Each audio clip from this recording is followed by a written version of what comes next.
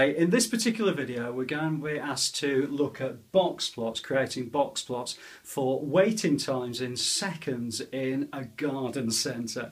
Okay, so if you're not sure about this particular question, please do click on the link below, have a look at it on the website, and that'll give you a bit more information. But basically we're talking about the wait times in seconds. So in other words, the person that waited 5 seconds and the person that waited 44 seconds are the two ranges. So the lowest range is 5 seconds, which is about there, and 44 seconds, which is about there.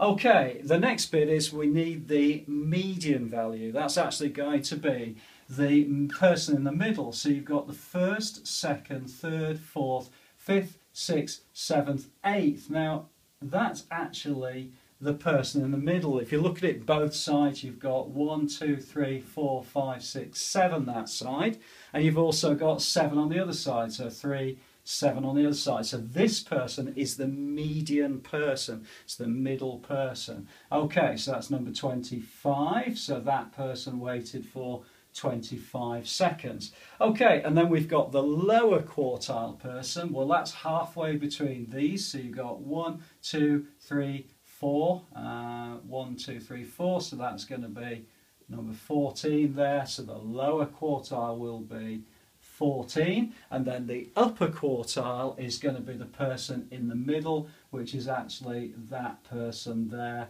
at 30 seconds. Okay, so that gives us our box plot. We're just going to join it all together, make it look a little bit more presentable, and what we get is this box plot looking like that. I think this particular centre is called Roses. I think this is Roses Garden Centre and this is Green's Garden Centre. And then the final part of the question is we're asked to make a comparison between the two box plots. Well, the easiest way of doing this is just simply to compare the medians. So the median for Greens is actually shorter than it is for Roses. I think for Roses it's 25, for Greens it's something like 21 or 22. And then the other thing that you need to compare is the spread, the interquartile range as it's called. It's the middle bit. Okay, so the spread for Roses is a little bit less than the spread for Greens, and you can just take the information from the graphs themselves if you want to, but if you use those two marks, you're perfectly fine as far as, or those two comments, you're perfectly fine as far as these types of questions are concerned. I hope that's been okay for you. Please do follow the link below, have a look at the website, that'll give you a lot more information.